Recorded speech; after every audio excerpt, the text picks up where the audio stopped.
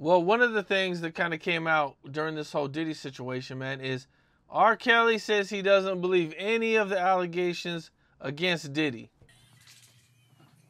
Who asked him? I don't know who asked him. Cam, I'm finna say something right now, and it's gonna be controversial. There is a conspiracy going on. News Nation hits me up to come on their show to speak about what I saw at Diddy parties, right? They keep calling and saying, shout out Brian Cooper, my manager. They call Brian and they say, Big Homie worked for P. Diddy. He says, no. He never was employed by Sean Combs. In the information, they keep trying to force to say I work for Sean Combs. They refuse to pay me any money. I refused the show. I ended up going on Court TV. They bring Ray J onto the show. I seen Ray J with Diddy partying.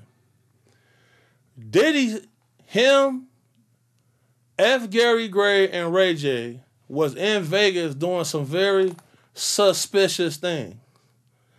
So I tell them, so y'all got Ray J coming on the show when he was somebody who was always partying with dude? Why would they do that? There is some sort of weird conspiracy going on, and that's the proof right there. So when it comes to all of this, I'm ready to get wild with some people, bro, because they playing weird games, bro.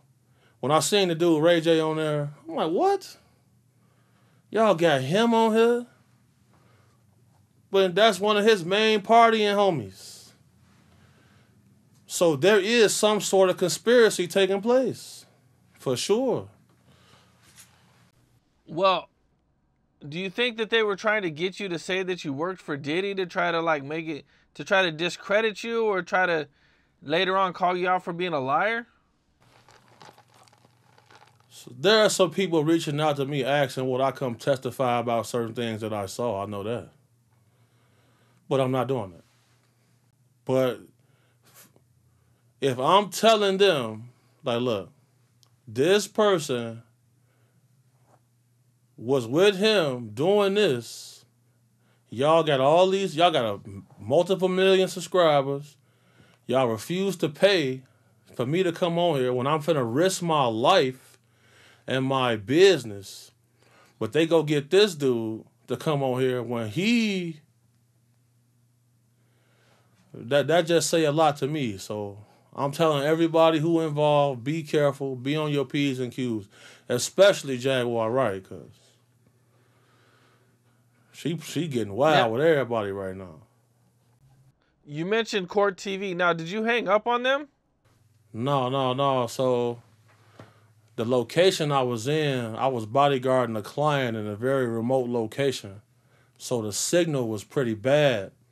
But so once the video went out, they just had me do audio. And then so they actually rescheduled me. They rescheduled me. Yeah, so I'm doing them on Thursday, and I got Nancy Grace on Monday. Nancy Grace with the business. She's stepping on shit, bro. I ain't gonna bap with you on the gas. What all are they trying to talk to you about? My career, things I've seen at celebrity parties, people I've bodyguarded for, stuff like that. That's what's up, man. You keep doing more and more bigger shows, big shows, man. Yo, shout out Dr. Leslie Dobson.